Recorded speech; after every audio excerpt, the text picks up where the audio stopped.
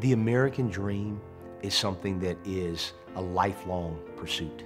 The perseverance for tough times, frankly, the hard work. And so you live it each and every day, but it's not just a destination, it's a journey.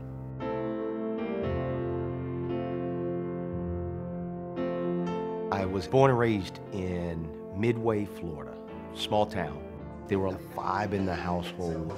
You always wanted to be a winner. My father was a school teacher, served in Vietnam, and my mother worked for the Department of Corrections. We were very disciplined, very focused on education.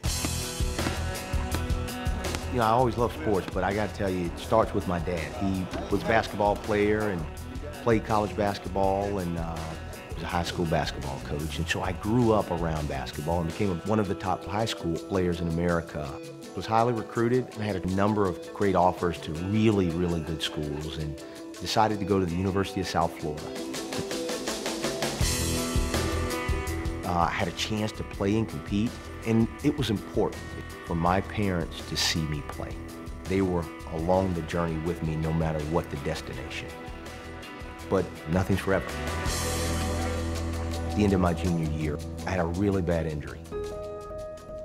I dislocated and tore my rotator cuff and ended my basketball career abruptly.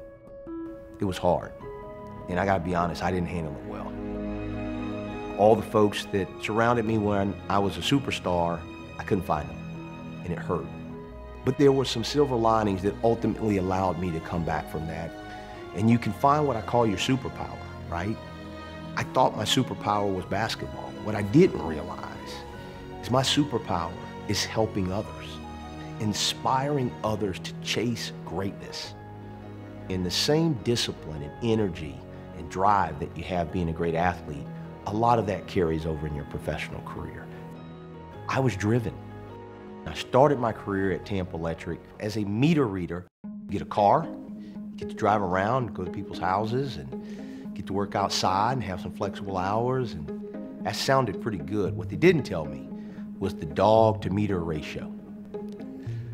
And I'd get my check every 2 weeks, and it'd be something like $8.50 an hour, and you know, I felt pretty good about it, you know, and I was working and moved on from there. Had an outstanding career and became a CFO at Fifth Third Bank, and then ultimately moved into the role that I have today, which is leading our Northeast U.S. middle market commercial bank at J.P. Morgan Chase and Commercial Banking. I am incredibly drawn to Horatio Alger because I can see myself there back when I was 17. It's a perfect example of what it means to work hard, to persevere with some of the most influential, powerful people in the world, all rowing in the same direction. It's pretty hard not to want to be a part of something special like that. Brian has always been focused on others, and I hope that he can continue to inspire others to give back and support Horatio Alger. I want to thank my sponsor and nominator, Jordan Zimmerman, for believing in me, for being an unbelievable friend and brother, and frankly, being an inspiration and showing me just how important it is to pursue the American dream.